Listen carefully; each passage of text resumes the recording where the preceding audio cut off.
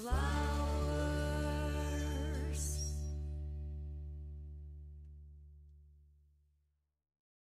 Hey, hello there, everyone. Hola, bonjour, ciao.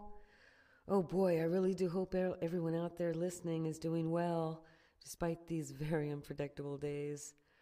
I really do like to believe when things seem unsettling or bad, we can remember to stop and be thankful for any good in our lives. And honestly, we can always find something to be thankful for. So, welcome to my very first podcast. I felt compelled to do this show for many reasons. Yeah, I've always liked to help people physically, monetarily, spiritually, whatever the situation would call for, and whatever I could give at the time. Whether it's through writing, talking, art, music, giving advice, cooking, or simply listening, I've always felt like a giver. For example, I've made thousands of awesome meals and loved it for family and friends over the years, and that's always kind of been a way for me to pay back favors or show real love. I was recently encouraged by a few friends to start this podcast. They thought I might perhaps have a different take on worldly events and could possibly add or offer the weary some much-needed positive thoughts every now and then.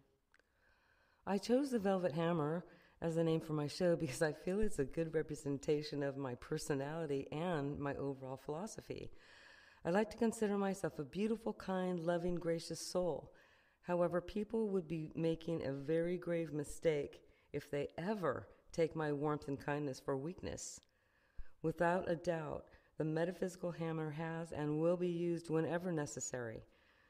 When our country was first formed, "Don't tread on me" was adopted for a specific reason, and it had an important impact. It let all the enemies know we were a force to be reckoned with. Well, I take that to heart, and so I do not bow down to any man or woman.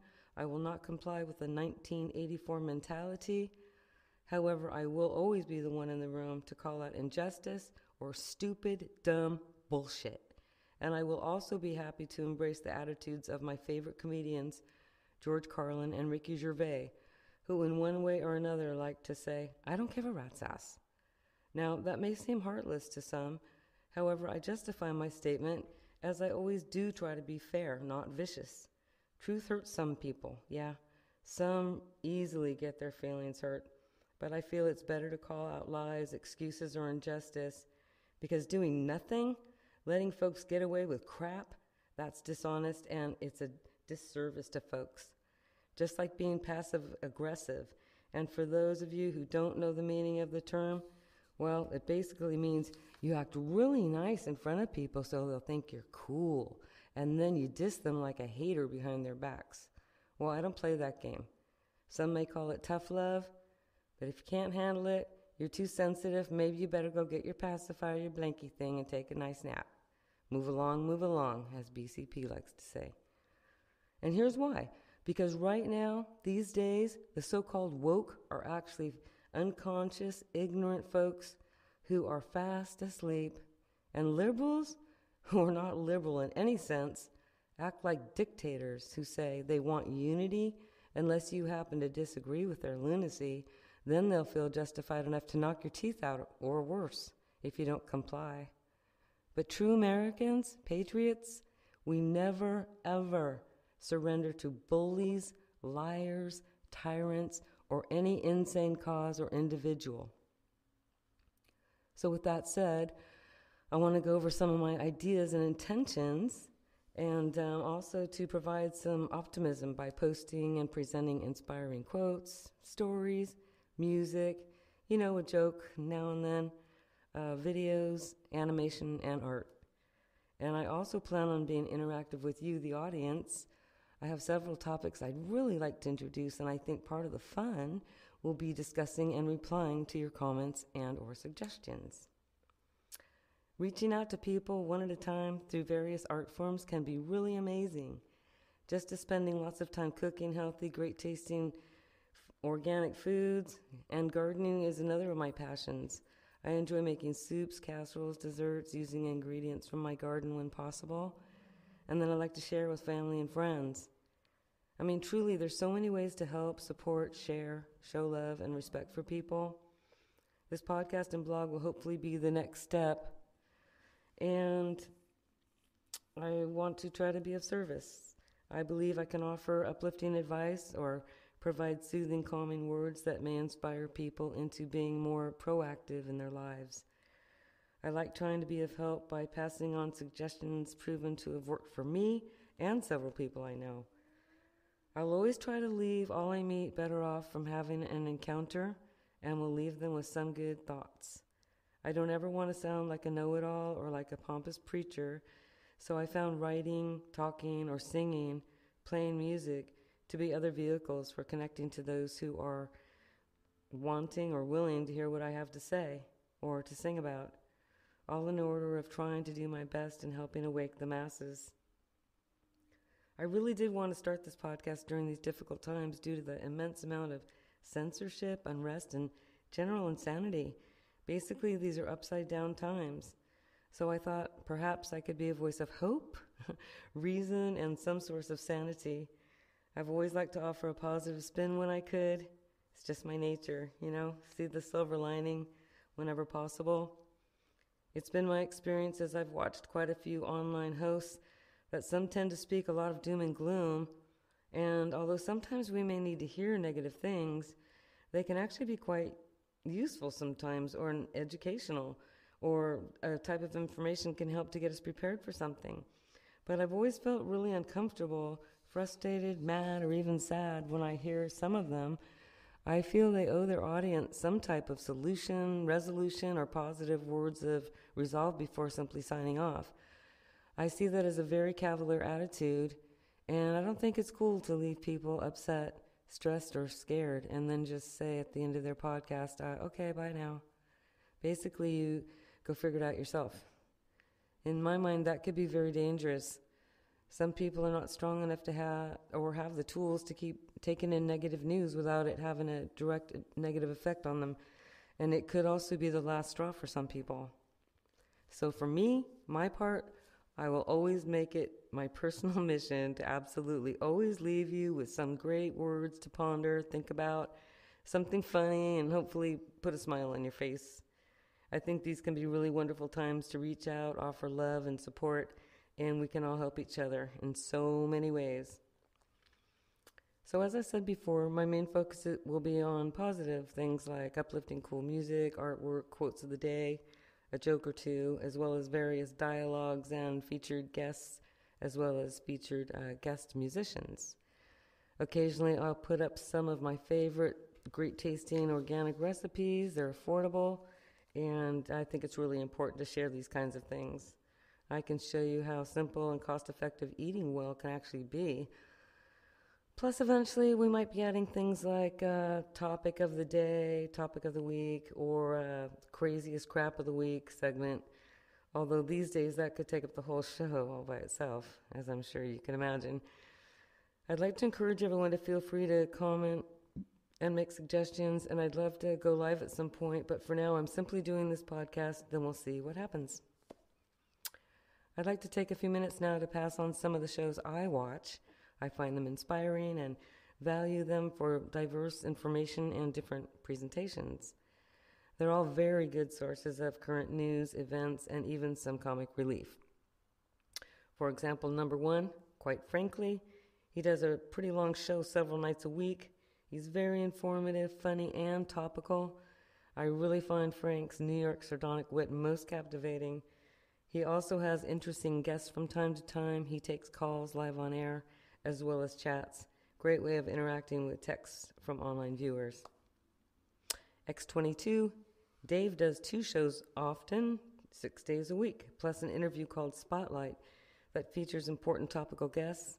His daily show breaks down numerous current news sources relating to financial and geopolitical issues. Really good show. Number 3 is Salty Cracker. Now, he's a whole nother ballgame. I love his unbiased, non-politically correct attitude on all things topical and trending on social media. He curses like a effing sailor, so if that bothers you, well, he may not be for you. But he's silly and funny and right on the mark. Now the next person is Amazing Polly, and she's about the exact opposite of Salty. But she's best at researching incredible information and great at finding all the connections and dirt on so many things hidden from the public. Then number 5, we have Woke Societies, another great news source, patriot, conservative with an attitude, but a heart of gold, topical as well as optimistic. And also then we have BCP, he'd be number 6, Black Conservative Patriot, discusses daily news and politics, also very informative and a truly loyal patriot. And number 7 is going to be Santa Surfing or Beach Broadcasting. She's in her own category, super upbeat all the time, full of hope. She discusses news and social media, posts as well, has a very big following, and like the others, she posts almost daily. So I'll leave all those links below for you, and I'll be adding to this list on various other shows. Maybe these people can bring you some new information. They are more people worth listening to and to get the truth from. Also remember to ditch Twitter. Gab is an excellent platform with no censorship and millions of loyal patriots. I greatly encourage everyone to get off all censored sites. Get off the tube and check out Rumble, Pill.net, Foxhole, BitChute, Odyssey, and many other great platforms. And please, quit watching all mainstream media, please. And check out trustworthy news sources like OAN, RSBN, or NTD. You can also do your own research or ask friends and family for multiple references. As I said, I'll leave all these links here in the thread. So just remember, okay, we don't need no stinking badges, and we do not accept being censored. We have our own platforms, and I think it's important right now to pass on as much good information and resources as possible. They say, go woke, go broke. And remember, the best form of peaceful protest is to boycott, boycott, boycott. We have power in solidarity. And boycotting businesses that undermine our freedoms, they'd go broke and out of business within a month or two. Quit buying their products or attending their events. And definitely quit listening to lunatics. We can always turn things around. Focus on good instead. Focus on what we can do, not on what we can't do. It's a choice, yeah? That's why it's so empowering and powerful, and why I like to share uplifting quotes, old sayings, mantras, things I have personally found to be quite inspiring. It's been my experience, a quick mantra or positive statement can easily be very powerful in the most trying, stressful, difficult situations. And you can even train yourself to remember just a few quick words, or even possibly life-saving words. They do have the power to turn your focus on their meaning, which can often give you the ability to be proactive rather than reactive and encourage you to stop and think for a minute. So the first statement I'd like to share is, it's not what happens, but how you handle it. Now think about that. Everything that happens requires a decision or choice, and how you decide to resolve things. You can choose to be reactive again or proactive. You can ask yourself also, how can I solve this dilemma in a positive way? And what can I possibly learn from the situation? I found the second statement can be truly helpful when you're in doubt or when you don't know what to do. You can always say this to yourself, only good comes to me, only good goes from me. Whenever you feel you don't deserve wonderful things, you can easily say this to yourself. Also, if you feel unable or unwilling to be kind or nice for some injustice you feel you've suffered, well, you know what? We've all probably been there and done that before. So remembering this statement, it can do wonders, and it gets you right out of victim mentality. We can always choose to be right or to be kind. Not always easy, that's for sure. Taking the time to say or reflect on these types of mantras or messages can also be extremely helpful when you're down, frustrated, angry, or fearful. Your mind can only hold one thought at a time, so you can always end any negative self-talk with positive talk. You can always write down or think of hundreds of things to be grateful and thankful for. It absolutely changes your mental and spiritual vibration to a higher place or frequency that allows for blessings. Random acts of kindness, wow, That's a great way to bless both the giver and receiver. And there's so many ways to help. Doing an errand for someone, checking on a neighbor, as well as donating food, money, time, clothing. They're all good ways to give. And the list goes on and on. Try to find something beautiful in every soul you meet. Ooh, that could be a tough one. But you can try it. Challenge yourself. It can make you feel quite wonderful. And if you can't do that much, simply spend some time sending out blessings and prayers for everyone in the whole world, even the so-called haters, ones you may judge bothersome or even evil. Send them a ton of love, and maybe one day their hearts will open up and grow, just like the Grinch. Remember that? His heart grew 3 times its size. Hey, it can't hurt. It's incredibly easy to love sweet, loving people. Not so easy to love those we judge or view as wicked or evil. But I learned a great way to think about this. We can absolutely love every single soul. However, that doesn't mean we approve or condone their behavior. A few months ago, I wanted to do something to be of service, so I joined a Pay It Forward group. And believe me, on any given day, I can find multiple people asking for help in numerous ways. So I don't put any pressure on myself. I simply do what I can, when I can, because I know what you give out, you get back tenfold. So choose wisely, my friends. It's really quite simple. And I'm sharing these things with you, my audience, to be helpful as examples, not to brag or pat myself on the back.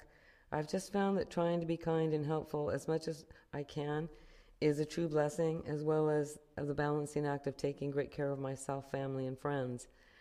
Basically, I believe we're all doing the best we can. We're all still learning from each other. And we can try to live with integrity by doing our best each day with what we have been given. We do the best we can. Well, so I'm about to sign off here in a few minutes, and just wanted you to know the intro music as well as the upcoming outro music, our original songs I wrote. The intro song is called Every Day. It's about finding positive and knowing it's all up to each one of us to make life good. And the song you'll hear on the way out in a few minutes is called Love Is All That Matters, which explains how love is all there is. Find a way to include all. No exceptions. Again, love all, yet you do not have to condone bad behavior. Both of these songs are on my group CD, Sugar Plum the Band, and they're off of our CD Dreams that we released back in the May of 2019. And just like this podcast, I started writing songs to inspire people with positive messages. I've had amazing responses all my life playing solo or with my band at numerous venues throughout California over the years. As mentioned, I've always felt the need to spread words of hope and inspiration, and music really is a great way to share uplifting ideas with people of all ages, races, genders, whether it be with friends, fans, or complete strangers. By performing in person or online, we have a connection.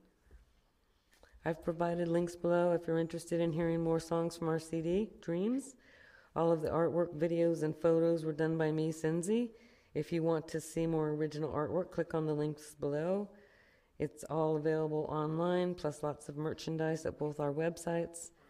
A $10 donation gets you a free Dreams CD download. I will eventually have merchandise at thevelvethammer.com website as well if there is a demand for that.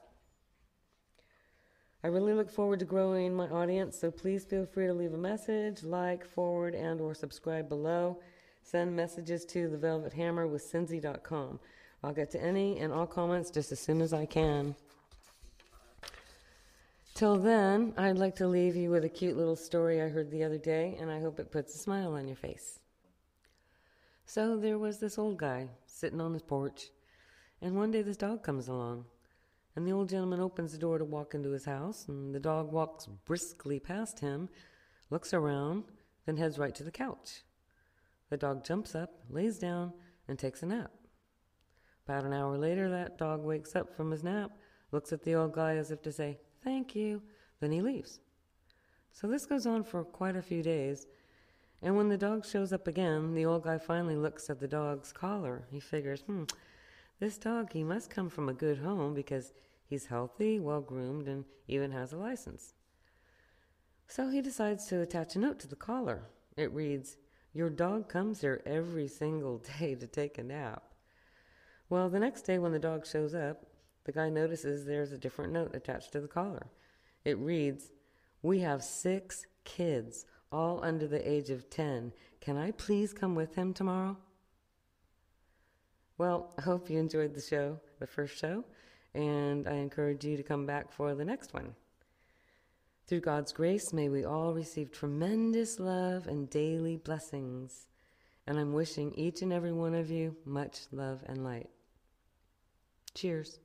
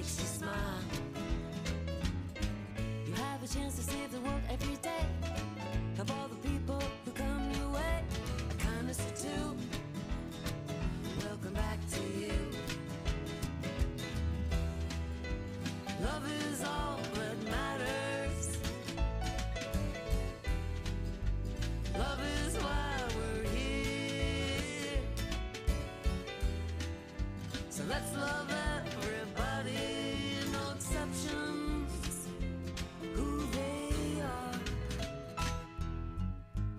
Offer blessings as you walk down the street.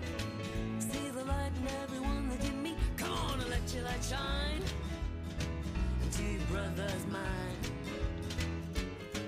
Take an instant to change your life. Remove a worry, doubts and strife. You're gonna give it to God, to the Lord above, 'cause you know love is all that matters, yeah.